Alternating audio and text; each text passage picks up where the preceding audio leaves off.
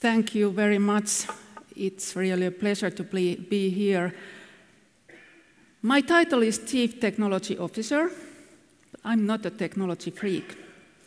But where I'm freak is that what technologies can enable. So that's really the topic. So my daughter was laughing to me when I told him that I have written a contract with Fortum to be a Chief Technology Officer, because she knows my technology skills at home. So it was so much funny for her. Or last summer, I got a Lego wave roller wave power plant from AW Energy, and I started to build that model. So I needed only a little bit help from my husband. But it's really about what it enables, and that makes me excited, what we can achieve with technologies. I'm going to just give a brief description of Fortum strategy, then I'm going to energy sector, what exciting things are happening there, and then I will go to case studies, what we are dealing with in Fortum, very different types, different stories. We have had nearly 2 years a new strategy, some important points there.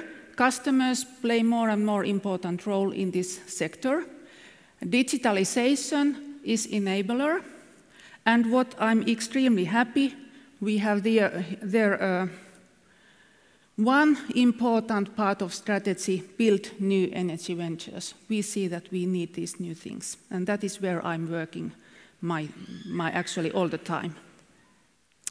We have had a vision of solar economy, I would say 10 years. In the beginning, we were said that you are crazy. Do you really believe in that? And what it really means. Risto told you about these steam engines and how industrialization came. And that came with fossil fuels. But we have to move from there to more efficient ways to produce energy, but we have to move to renewables, totally renewables. That's must. In the beginning, when we made this, we said it's a tens of years of journey. Well, it is. But we started to see the impacts actually sooner. And 3 years ago, we added these balloons there. We need something to make the system work. We need a lot of flexibility. And in the consumption side also, we need storages, we need everything.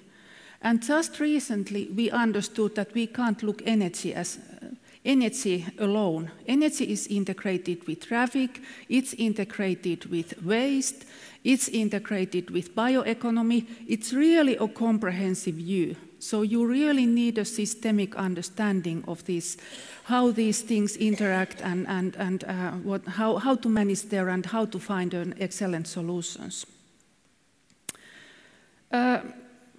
When things happen fast and there are some tipping points or disruption happening, economists are quite lousy, trying to predict what is happening.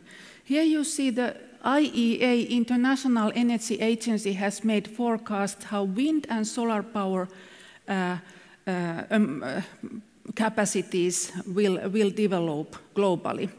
And you can see that these are the year 2006, 7, 8, etc., always they have been wrong. And they still are quite modest, they are improving, but economists tend to think linearly. And it's very difficult to bring these kind of tipping points to their models. So that's the reason for that, but that means also that you can't believe in these scenarios. You have to understand how they are made, and you have to have a vision of things that might change the world. And of course, it's challenging that when you should go there and work there, but this is the risk you have to take. You have to go there before you really see that now it's happening. Then it's too late. Another case is battery technologies.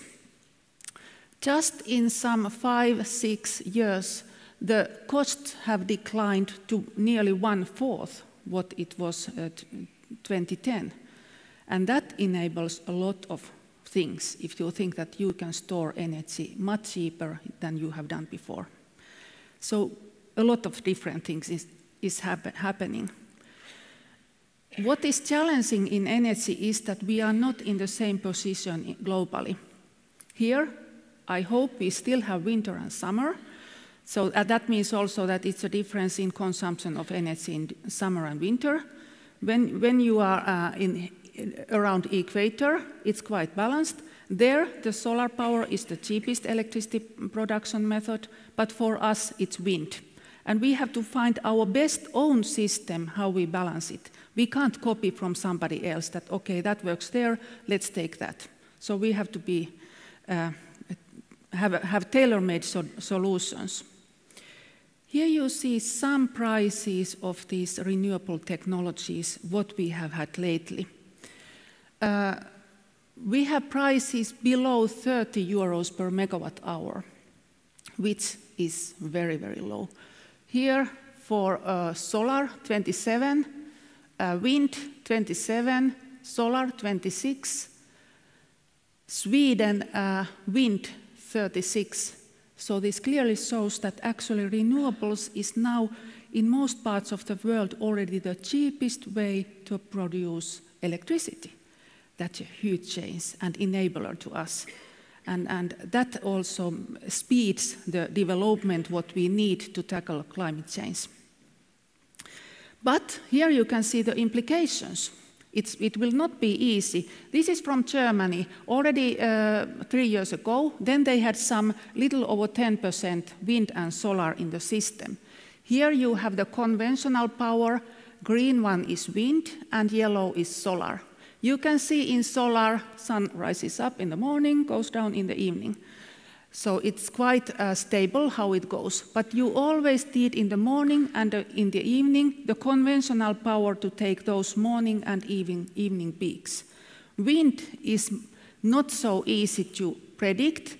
And here you can see quite interesting week. From Monday to Friday, hardly no wind. And Friday evening, a huge amount of wind coming to the system, meaning that the traditional capacity has to go down something like 2 times the capacity in Finland. So that puts the whole system in really challenging situation. And what is even more interesting, that the price in the market is negative. You are paid that you use electricity. It's quite a huge philosophical change. And this, here we had only some 10% of renewables. Think when we have 50, 60, 70, 80%. So you can multiply the impact. So it's really exciting, and that's how you can see that we need all the resources to keep the system up and running. That was what is happening in energy at this moment. Then I have picked case examples. We are working in Fortum, and they are quite different from each other, and they have somehow personal angle, which is the reason I have picked them. And actually, when Risto made his presentation in the beginning, there were quite a lot of same things that he pointed out that I have in these examples. I'll start from electric vehicle revolution. We have in Fortum, we have a charge and drive service. We started it in Norway. Now we are in 11 countries. We provided it as Fortum solution or as a cloud-based solution to the other players, as a white label solution. But I think we are now in very interesting point with electric vehicles. They are really booming.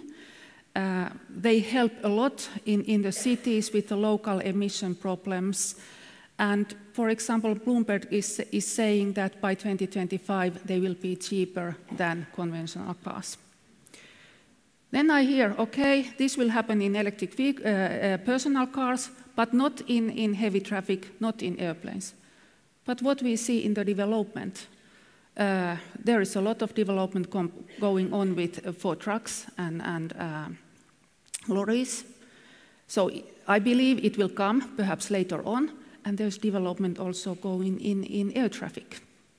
So things that people say that that's not possible, then it takes a short time, and then you start seeing, that might be possible, and that might change a lot of different things. And when we also understand that electrification is key also to tackle climate change, so that is also a very important fact. Case number 2. Virtual power plant. This is about digitalization. This is about customers, what it can make. And this is actually also about Finland, what is possible in Finland. So what we have done, we have worked with households who have water heaters. And we have aggregated them together. And we have made a deal with Fingrid, which is a grid company in Finland, that we will sell that capacity to Fingrid to keep the frequency in the grid in balance. So this 50 Hertz, when it's variating, you always need something to balance it. And we have done that agreement according to normal commercial agreements what Fingrid has. This is not possible in most of the countries globally. What is very important is that people always get warm water. When you want to go to shower, you get warm water. So that we will never compromise. It has to be comfortable to people, and they have to get something to participate in the system. And in the first pilot, it was great to see that we asked people, why did you join? They want to do something for the climate. They want to do something new things. They want to feel that they are part of that. So it has been really good to see that people want to participate, but you have to make it easy. So that's very important. And we call this a spring. This is a spring which brings flexibility to the system from these small assets we already have in the system. And the idea is to build a virtual power plant, to bring different types of sources to the power system, to help the power system. And the more we can help power system, the more we can bring wind to the power system, and the more renewable and CO2-free will the power system be. And this is digitalization is enabler for this, but we need also such a regulation model that enables that we are able to do that. So this is something that we have done. I don't know whether we were first globally, but among the first ones to really do this. Third case example is something what Risto said that whether development is now the fastest, but it will be even faster in the future. And here, this is somehow, for me, it was really an eye-opener. I was sitting with having a Christmas dinner with my family during Christmas 2015. And our son asked that, do you know blockchain, what it is? No, never heard of that. Well, then he explained what it is. It is related to bitcoins. And as I said, I'm not a technology freak. Then I asked him that, have you thought that what blockchain can do in energy sector? He said, that's a very good question, I don't know. And then after Christmas, I was working, I went to office, I didn't have too many meetings, so I had time to just to Google and trying to look in internet. Is there anything about blockchain and energy? I didn't find any. At least I didn't find any links that they both were together. Blockchain you had there. Then I went to many colleagues, especially young colleagues, do you know blockchain? Yeah, I know it. What do you think about blockchain and energy? And I could see light bulb blinking on their head when they started to think that what it could be. And it really is something that it could disrupt the energy sector. But it took only a couple of months when we already noticed some first case studies, Brooklyn case study, or whatever startups popped up. And now there are some, at least over 30 blockchain startups. But what we did, I'm struggling understanding blockchain. It has been explained to me tens of times, but it's hard. But we went out, we talked that, oh, this is interesting, blockchain and energy, and what happened? We were able to get contacts that who were good at that, and we were able to start working together with those who are good in that, and to develop cases together. So this is a learning. Go out, speak about things, and you find people who are much brighter than you are and can help and work together with you. But how I see how it can disrupt energy sector is that my fridge can be an equal in energy market as Fortum's hydropower plant. And it can enable in developing markets the energy system work. So, but now it's hype. Let's see how it will go on. So that we will still see, but we have to be there so that we understand what it enables, what we can do with it. Then case number 4. This is something Risto didn't talk. I don't remember he talked about horse manure. But why I picked this one?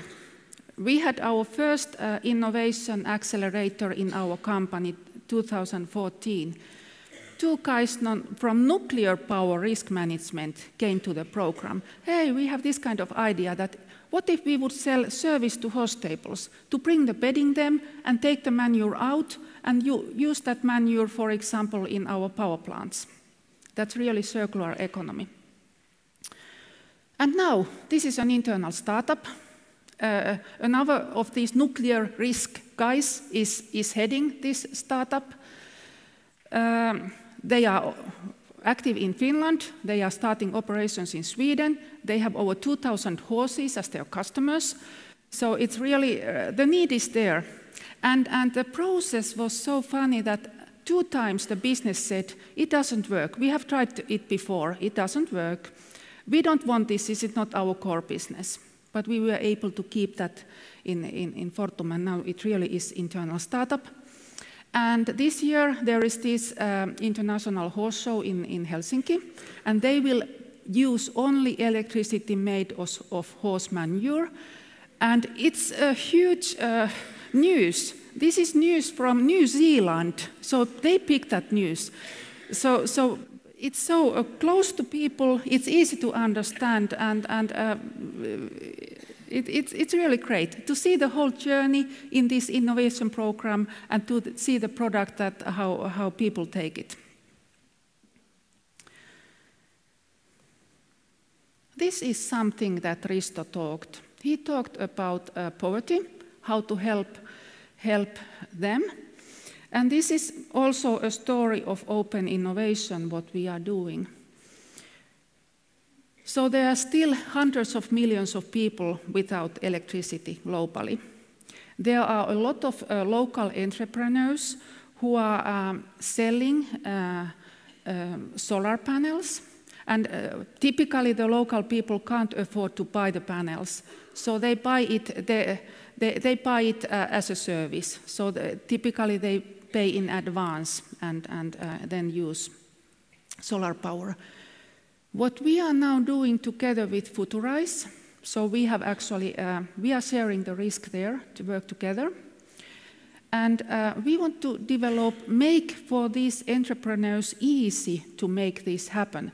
So they bring the equipment, they install them, but we help them in measuring the consumption, in mobile payment, so that they don't have to do that.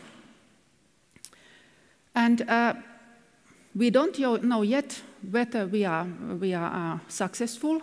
We hopefully are able to start piloting in India in just a couple of months. But if this is successful, it might end that it will be a startup what we together with Futurize then own and bring that forward. And when you have this kind of cases that you really see that you can act as an enabler, it really is something that inspires you a lot. And it can come from so different things that where the inspiration comes, and the technology is what you have there. This is one of the cases I really find very interesting and potential. Then I have my last case, and I could have used my all half an hour for this case. What do you see here? You can see straw which is burnt in the fields.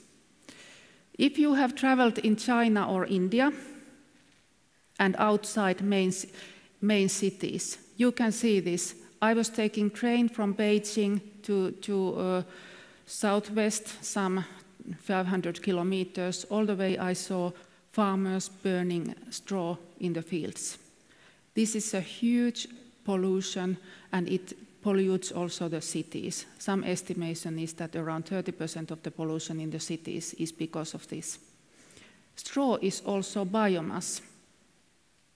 So could we find something to use this straw in much wiser way than only burning in the fields? Of course, they bring some nutrients, but it doesn't need to be done that way. This is what Risto talked. Plastic waste in oceans. And that's only the visible plastic waste. Then there is these microplastics that you don't even see, which is typically coming from textile fleece, for example. When you wash it in the washing machine, it always releases these microplastics. It's all there in the oceans. Can we do something that we don't get this? Huge global problems. And this is what we have now been thinking. Can we build biowende? And if we think what I talked about energy sector and bringing renewables, solar and wind, to the system, so the similar for other fossil industry. Can we really disrupt it? And we think that that could be biowende. And we need hundreds of companies and tens of thousands of people to work for that. But we really see that that could be something. And especially coming from Finland, Nordics, where we have a lot of biomass and we have worked in that. What do we mean with biowende? There are a lot of different types of biomasses available. This is straw here, and bamboo is actually a grass, very fast growing grass in many countries. And we have also wood forests. And that is non-food lignocellulosic biomass. Nowadays, still, when you use biomass for example, liquid biofuels, sometimes it's coming from the food sector. But this definitely is non-food sector we want to focus.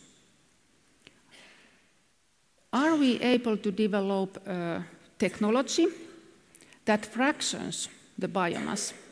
And when I mean fractions, it fractions it immediately to hemicellulose, cellulose and lignin, and then you can process further those parts. With the purity in those intermediate products is high. Perhaps you can build on something more on that. And there is already a lot of happening. What you can produce of biomass? What if this was not made of oil and it was made of biomass? And it was biodegradable. That's a huge area where we use fossils. Paints, they have pigments. Perhaps we can use biomass to produce pigments to paints. Carbon fiber, cars, airplanes, a lot of different things.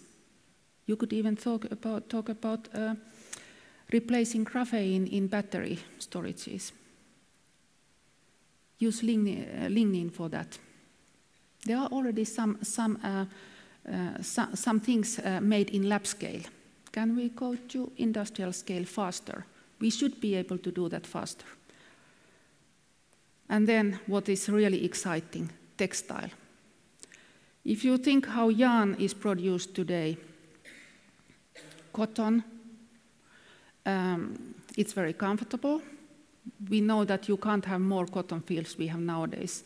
And actually cotton is using a lot of pesticides, a lot of water. Could that be replaced? Viscose, that is made of biomass, but the production is very polluting. Can we replace that process? And we have made actually one estimate that if we have a wheat field where we use the grain for food industry, and then we would use the straw, first fractionate it, and then use one of these new textile technologies to produce yarn. We came to a conclusion that if you could use 30% of that straw, you could get as much yarn as from cotton field, and you wouldn't then have to burn the straw in the fields. You would use it to produce products, textiles, in much more environmental way as we do nowadays. And the textiles would not have these microplastics, which is now in the seas. Huge. I would say this is a huge global challenge, but as Risto said, you should look the opportunities. This is also a huge opportunity globally. To actually, you could have impact to so many sectors. You could have impact on climate change. You could have impact on not using the unsustainable fossil resources. You could have impact on this plastic waste in seas and everywhere else. It would have a huge social impact if you think that you would have this kind of a biorefinery in Asia, in China, India, using bamboo as raw material. That would bring employment and welfare to thousands of people only with one biorefinery. So it's a huge global opportunity, and we are really working for that. Of course, the journey is long, but we try to find out the ways how we can make the development faster, what we could do for that. But the challenges are huge, and we can see everywhere challenges, but actually you can see them as opportunities. So we want to have all of you to join the change, and I think women in tech are definitely the ones who are able to make this change. So I'm happy that you all are here, and I'm so happy that I have been able to share this energy sector, what is happening there, and these our case studies. Thank you very much.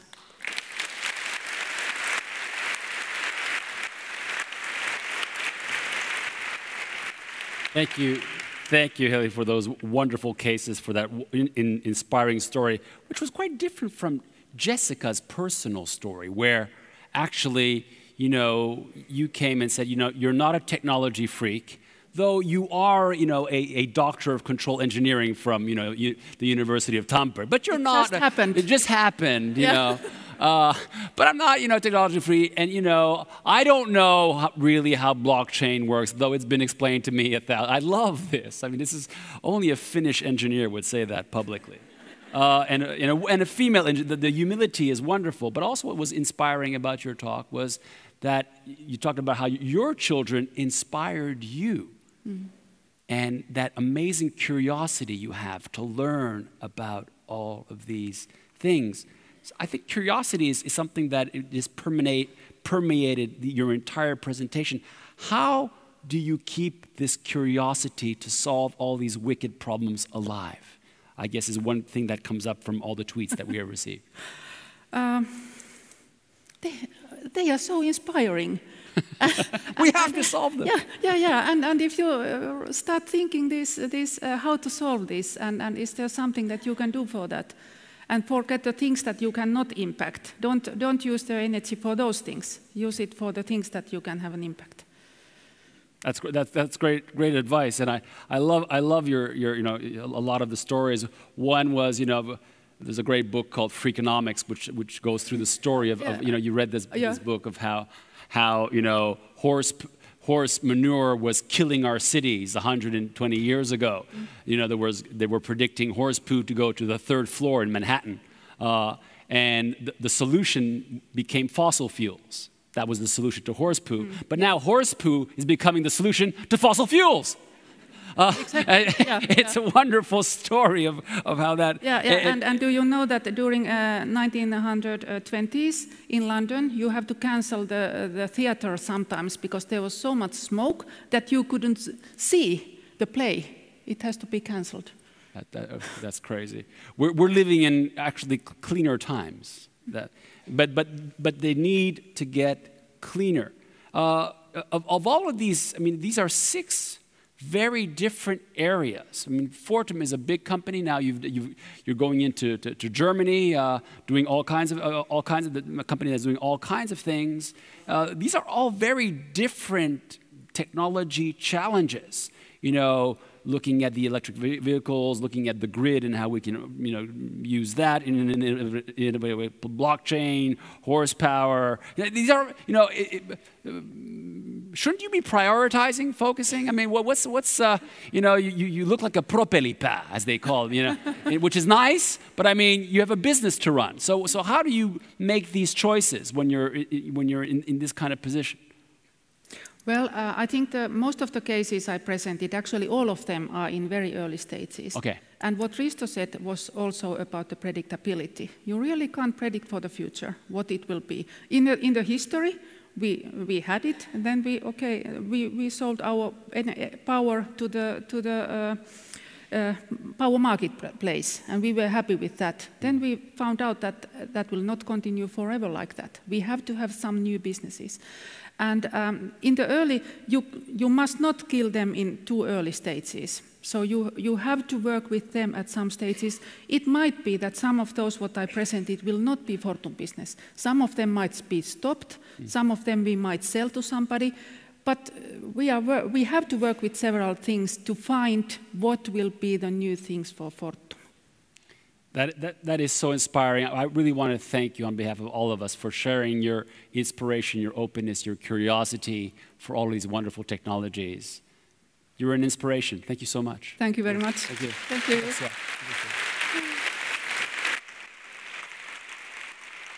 all right. Well, everybody, we are now looking at a well-deserved break. What do you say? I'm going to let you go and give you a half an hour. Please go and see our partners. There are all kinds of things happening out there. VR technology, artificial intelligence. But half an hour, be back here for inspirational, out of this world space presentation after the break. Thank you.